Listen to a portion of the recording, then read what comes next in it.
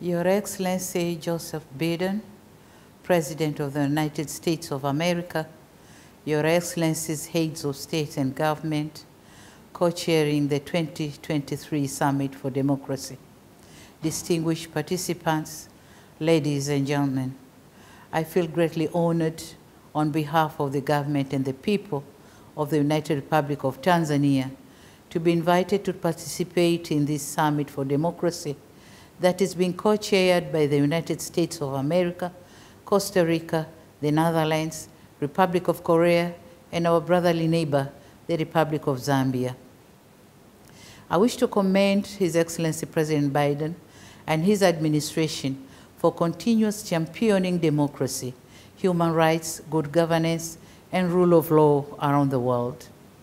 Tanzania welcomes this summit, which avails us an opportunity to review the pledges made in the 2021 summit on how to strengthen democracy, promote respect for human rights, and uphold good governance in our countries.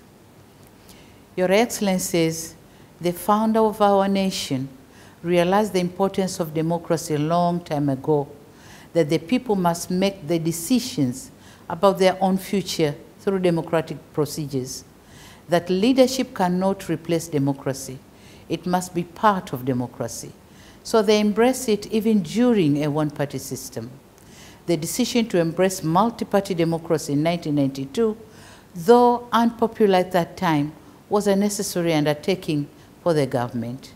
Since then, Tanzania has successfully conducted a total of 6 multi-party general elections, with the latest being held in 2020. Currently, like many other countries, our country is working hard to strengthen, refine, and consolidate its democracy so that it meets the aspirations of its people and the world at large. Your Excellencies, since March 2021, the government has embarked on an ambitious but necessary mission to continue strengthening our democracy. In December 2021, we began intensive consultation with stakeholders on the future of multi-party democracy in Tanzania. The task force was established to look into the matter and came up with the recommendations on how best to achieve that objective. Among the recommendations are reforming the legislation on national elections and political parties, as well as reviewing the Constitution, which aimed at creating a conducive environment for free and fair election.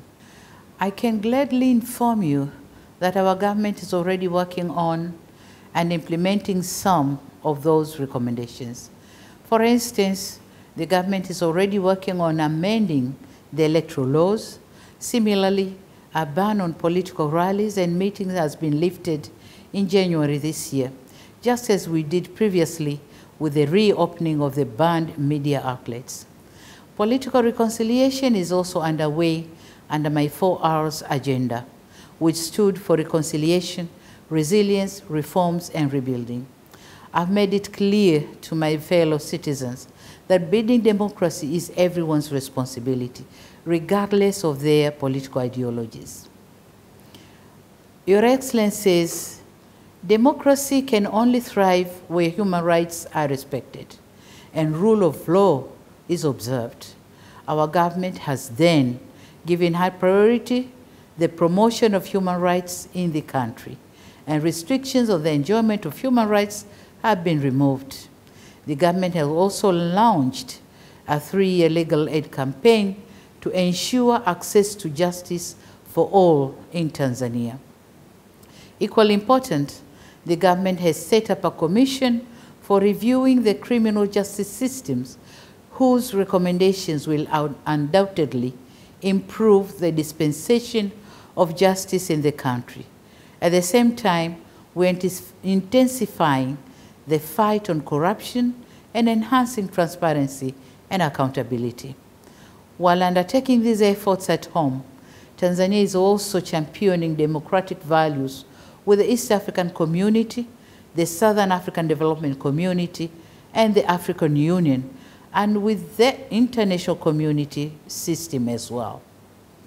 In that connection, I would like to assure this gathering that the United Republic of Tanzania will continue supporting democracy, human rights, and good governance at home and abroad. And we are looking into the issue of returning to the open government partnership at the earliest opportunity.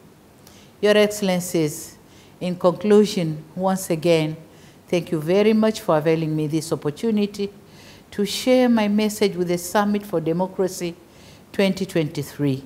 I believe this community of democracies can and must provide solutions to our common challenges, since our diversity is one aspect of our important and enduring strength. Together, let's make this world a better place. I thank you very much for your attention.